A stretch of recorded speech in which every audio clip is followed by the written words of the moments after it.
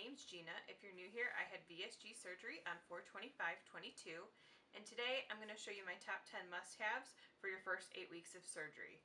This is basically everything that I used within my first 8 weeks that I think helped me stay on track. So if you want to know more, just keep watching.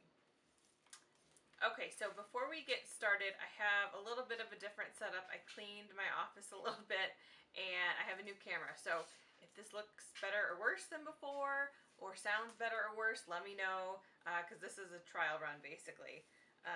But let's get started. So number one is going to be a tape measure.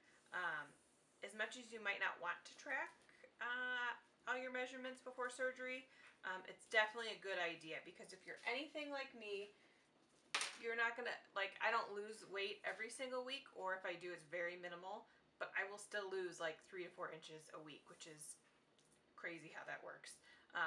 So just for your peace of mind and to see how your body's changing overall every week, I would definitely recommend a tape measure. Now, if you're a little more extravagant, you could also get some waist beads. So I ordered these offline. You don't have to order it. You can make it yourself. This is also a really great way to track your progress without using a scale. So I bought these right before surgery, and I measured like the top, let's see, I measured like this part of my waist basically. So then every week they're kind of like dropping until like my back gets a little bit thinner, then they'll fall completely. But if you're on my Instagram, you can see like the beads are like on an angle basically. So I will link where I got these below, but I love them. They're very durable. You can wear them all day. So I usually just wear them in my pictures, and then if I'm having like a fun day out, I'll wear them also. So that is my number one. Okay, number two are a good set of scales. So obviously you're going to need a good body weight scale. I have the Fit Index one, which I think I've put in my videos before, but it's really great because it tells you everything you need to know, from your weight to your BMI, to how much water you're retaining, and muscle you have. So I definitely highly recommend that one for a body scale. But if you just have a normal scale, by all means, good enough. You're also going to need a food scale. This is just one I got off Amazon, nothing special. Has a bunch of different units, because some things I'll weigh out in grams versus ounces, just depending on what the package and the like the serving suggestion, things like that. So just a little cheap scale. And then I also got a little espresso scale. Now I don't know what this is used for in regular life. If you're measuring out espresso, I have no idea. But it's tiny, it still has all the measurements, and the cap comes off, and you can like basically put it like this, and if you had something that was a little bit messy, you could put it in here and then rinse this off, so you're not ruining your scale. So that is just something that fits right into my purse, and especially if you're on the go and want to make sure you're staying on track, I definitely recommend this. Number three is going to be a notebook. Now this is not going to help you physically, but it could help you mentally. So basically I got this to make sure I remembered everything from day one. So I started off with all of my measurements, all my weight, and all of my measurements with my tape measure. Then I go into basically every day I'm writing something down. So this was surgery day. I tried to remember as much as I could after anesthesia, kind of like what I got down that day, and then so on and so forth. Later down the line, I added some stickers. I'm tracking everything. I tracked everything by hand for the first like 6 weeks, I think. And I still try to do it when I remember, but sometimes if I'm on the go, it's just easier to throw it into my phone. But this was really great in the beginning to kind of know how much protein things had. So like, okay, I had 2 ounces of cottage cheese, and I didn't have to like go back to look. Like I knew I had 2 ounces of cottage cheese here, and that's 9 grams of protein, or whatever it is. So for me, I like handwriting things down. It helps me remember more, and I will never throw this out. It's my favorite thing when I remember to do it. But will I keep a diary, a food log diary forever? Probably not. At least a written down version.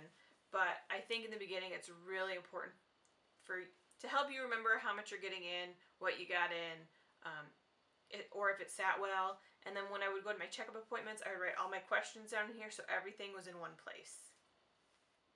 So the next thing are going to be cups. And cups is like a little vague. But I'm going to start with my drinking cups. So these are the Starbucks, obviously, cold cups. Now they don't have to be Starbucks. This is just what I had. You can also order the exact same things, or the exact same one Starbucks uses, just without the logo, on Etsy. I'll link where I got these, because you can get a 5-pack for like $15 instead of paying like $4 or $5 for one cup. And they work just the same. So obviously in the beginning you're not going to be using the straw or the lid, but when you do, then you'll get to, here's my cup for today, basically, with my water. For me, I get a lot more down with a straw. I'm not like gulping it down, but I feel like I can get more down during the day with a straw once you're on that stage of your recovery. But I like knowing these are 24 ounces. As long as I get 2 in, I'm at least at the bare minimum of what I need for the day. So it's easy to keep track of this way. The other cups, which I do not have an example of because I'm out, are the 4 ounce, I'll put a picture here, the 4 ounce little cups that I portion out all my food in. Now originally I bought 1 ounce and 2 ounce cups, but they're such a waste because you're barely getting anything in them. Like, I'm using them now just to use them up because I have them, but I would say definitely skip the 1 ounce cups. You don't need them. Maybe buy a small pack of the 2 ounce once you get into purees. I guess that's a good size. But if I were doing it all over again, I would just buy the 4 ounce cups for my main meal prep, because they're a great size. They fit a lot. They fit most of my protein for a meal. So I would definitely have some sort of storage system in place. You can buy like washable ones, but like I would do dishes all the time. If I like to portion out everything, so for me, I don't know, I'm just too lazy, I guess, to like be washing all these little tiny cups and lids all the time. I just, for the first couple months, just buy a 100-pack and be done with it. Because I just ran out of 100 now, and I'm about 8 weeks. I'm just finishing 8 weeks post-op. So obviously I won't buy them as frequent as I had been. Well, I just bought them the one time, but like I'll buy another pack, and I'm sure that'll last me longer than 8 weeks. Especially as I go back to normal meal prepping, I'm not gonna like portion down all of my proteins into 4 ounce little cups. So that is number 4. So number 5, I don't have down here because it's my Ninja Ninja blender. You don't need to have a Ninja. All you need is a little thing, but I basically use it every day.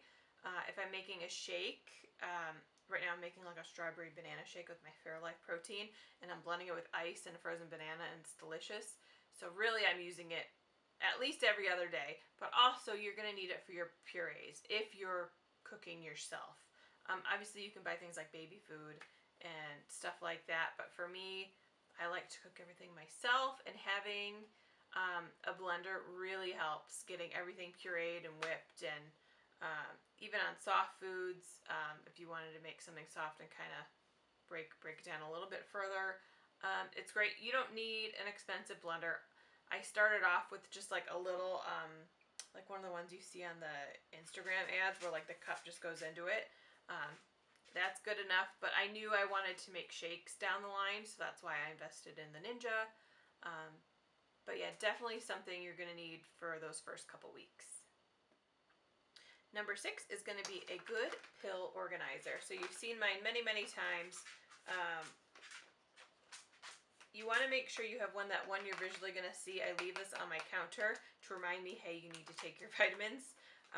And then what I'll do is I'll take out my days, and then this kind of travels around the house with me. I put it back in here just for the sake of this video. But this, when I was at work today, this one was literally sitting on my desk, and I have timers set. So I know, okay, it's noon, I need to take my midday calcium, so I have that, and all I have left is my night ones. Also, you want to have one that's a good size that'll fit everything you need.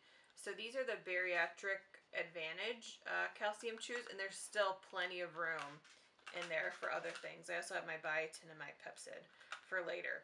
So, and then I take pills basically 3 times a day, morning, noon, and night. So this is a good size. If I'm out and about, these easily throw into my purse, so I know I'm with it at all times. I've seen ones that are like round, like circular that fit, but I don't know if that would fit like my stuff. Basically, I got lucky that everything fit because I bought this before I knew what I was taking, basically. And then when I went to go fill it for the first time, like, thankfully it fit. So I love this one, and I'll link it below.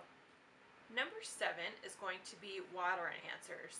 Now, I love a regular glass of water, but after a while, it gets kind of boring, especially when you can't have seltzers or soda anymore. Like, there's not that many options. So I'm going to show you what my favorite kind of water enhancers and other options are. So originally, like, I know people like drink Gatorade, but after surgery, Gatorade kind of, I don't know, it's not that it didn't sit well, it didn't taste right to me anymore. So I kind of like, I think I'm done with Gatorade a little bit. In the first couple weeks, these Crystal Lights upset my stomach a tiny bit. That seems to have gone now, so I don't know if it was just while I was healing. I kind of drank it a little too early on. But my favorite are the, it's probably not going to focus, the Raspberry Ice Crystal Light. I can only get it at certain stores. They don't sell it everywhere. But anytime I see a box, I'm picking it up because it's the best flavor. I also have a little bit of Black Cherry Mio, and this has energy in it, so I literally only put like the tiniest bit in the water just for a little bit of flavor because I'm trying to stay away from caffeine as much as I can right now. Technically, I can have caffeine right now, but I was so addicted to it before, I do not want to go back to that. So like my morning coffee drink, it's decaf still. And then the thing I'm going to show you in a little bit is also decaf. It's just, I don't need it, I'm good with it, but this flavor is good, so I just put like a little dab in. Just for the flavor, not for the caffeine. Next, I'm making a ton of cold Passion Tazo iced tea. I used to work at a Starbucks, or a Starbucks inside Target, basically. But this was always my favorite, always has been hot, iced, cold, room temp, I don't care. But before, I would get it with like lemonade and sweetener, but now that my taste buds have changed a little bit, I can drink this straight, which I'm really excited about. So I make like 2 liters of this at a time, sits in the fridge, and I don't have to feel bad. I'm getting all my fluids in, and it tastes wonderful. Sometimes I'll even like mix it with this if I make, like I'll make a half pitcher of this and like dump one of these in because the flavors are really good together. And then the last thing I don't have down here because it's a big gallon and I didn't want to bring it downstairs, but I'll throw it right here. It's the, I think it's Arizona Decaf Green Tea Diet Zero Green Tea. You'll see it right here. It's basically green tea that's caffeine free and has nothing in it. It's again my favorite next to the Tazo tea. I'll switch back and forth between the two. You can mix it, you can do whatever, but it's just a great alternative than plain water. And I feel like when I have my flavored stuff earlier, I can get a lot more down, and then I'll have like a regular cup of water towards the evening. And it just feels like I'm having a treat, even though it's 0 calories, 0 everything. It's definitely something that you want to find your flavor, make sure you have it in stock, and sip away, because getting those 64 in every day can be a challenge. Number 8 is going to be, if I can pick it up, my medicine basket. Now you don't need to be as excessive as I am, again, but I like to have everything I need all in one so I know where it is if I run out of something. And especially, now I live alone, so this doesn't apply to me, but if you have a family and you need to make sure that no one else touches your stuff, you can go, hey, this is mom's basket, do not touch. Leave it alone, like don't take anything from it, or you can hide it away a lot easier. So I just have all my vitamins, all my prescriptions, everything in one go-to place, so I know where it is, and I know no one else will touch it. So that's just, it's not really something that helps me physically, but again, organizing wise, this helps because I can just grab it, refill, like I need to refill my vitamins tomorrow, so I just grab this down, put everything in, and I'm done again for the week.